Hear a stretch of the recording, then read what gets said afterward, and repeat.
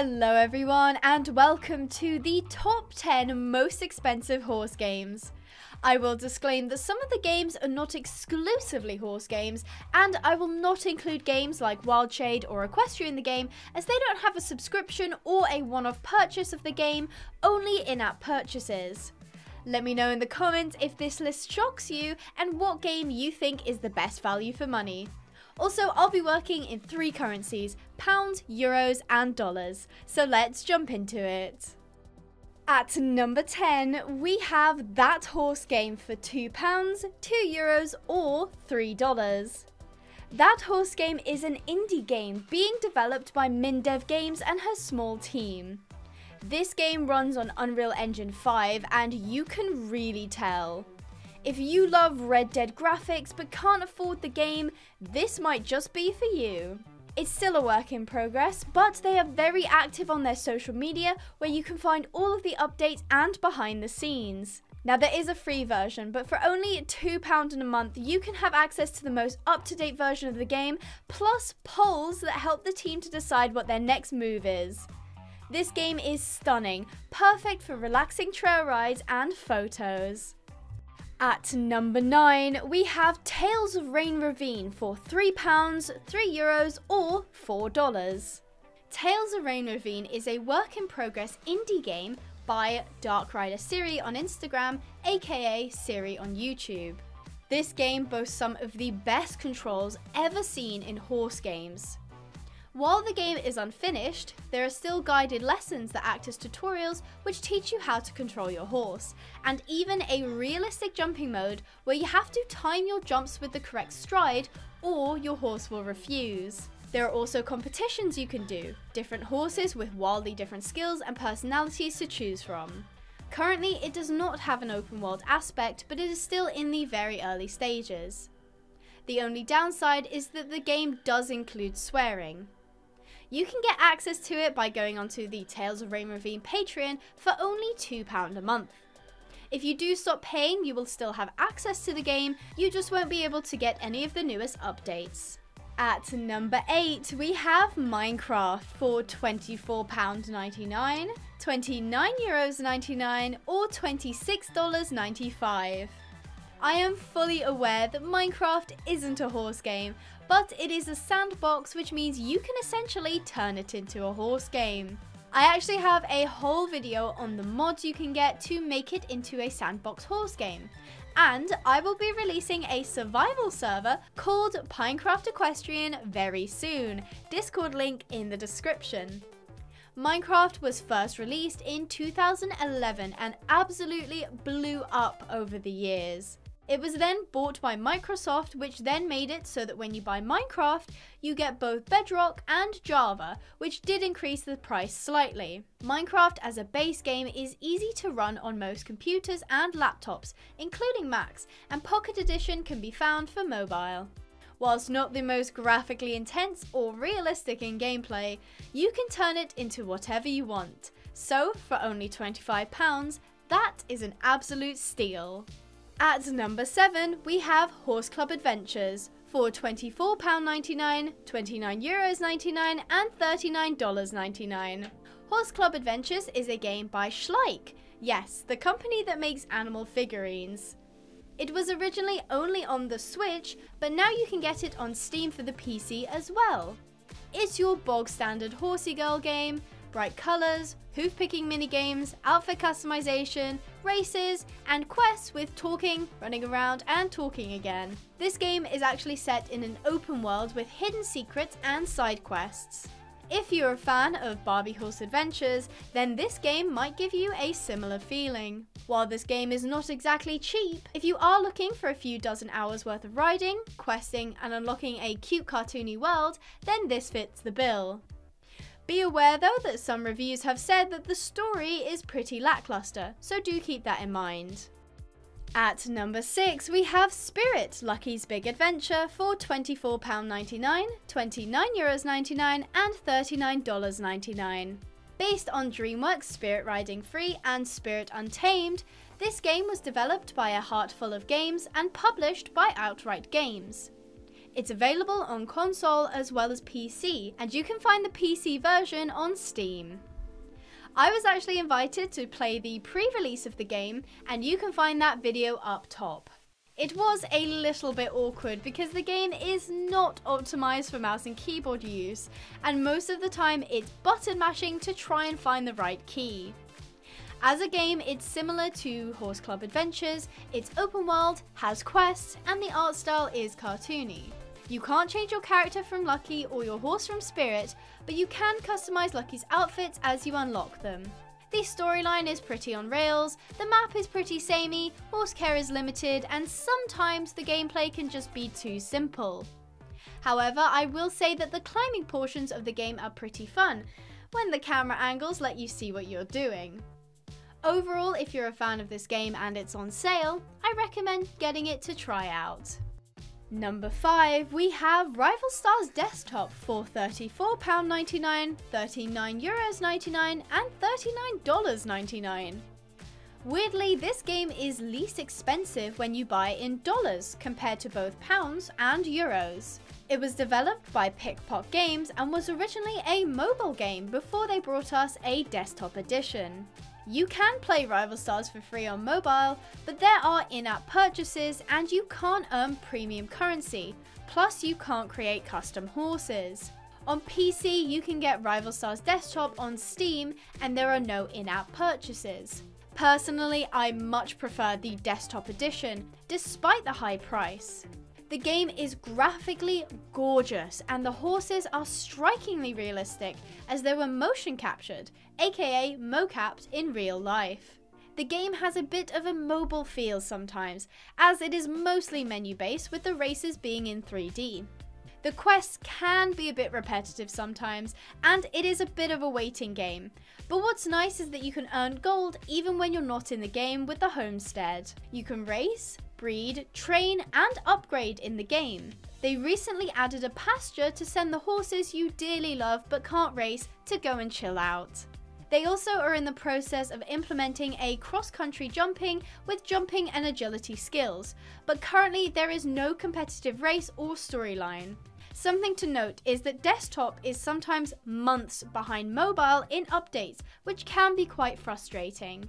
The price tag is also a lot more dear than in most games, but in my opinion, I really enjoyed the game and it got very addictive in a good way.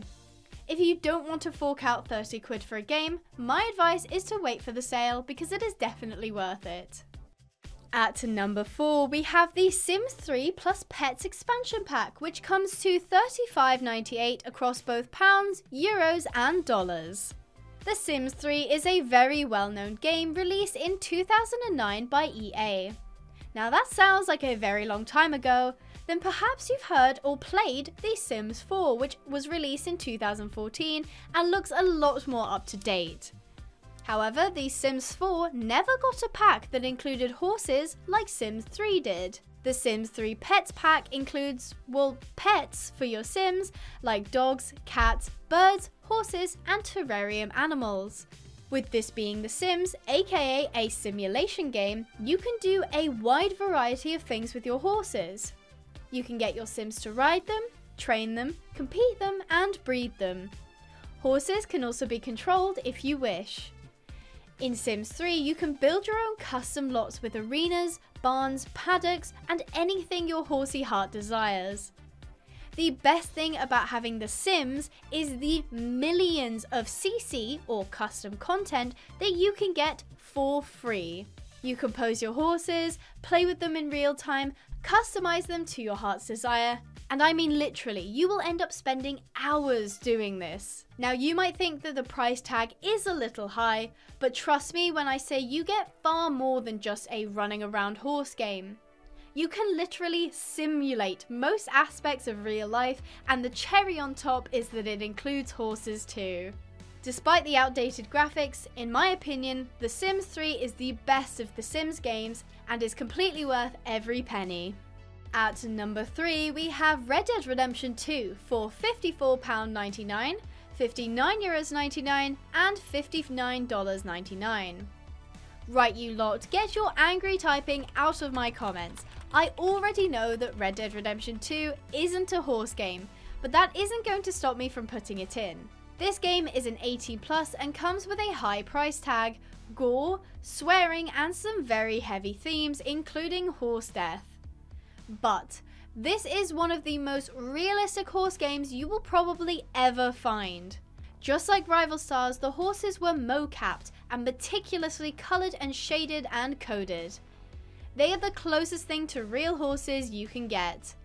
Horses are not just transport. They can spook at wild animals, they can be bonded with, they can kick you off if you don't treat them well.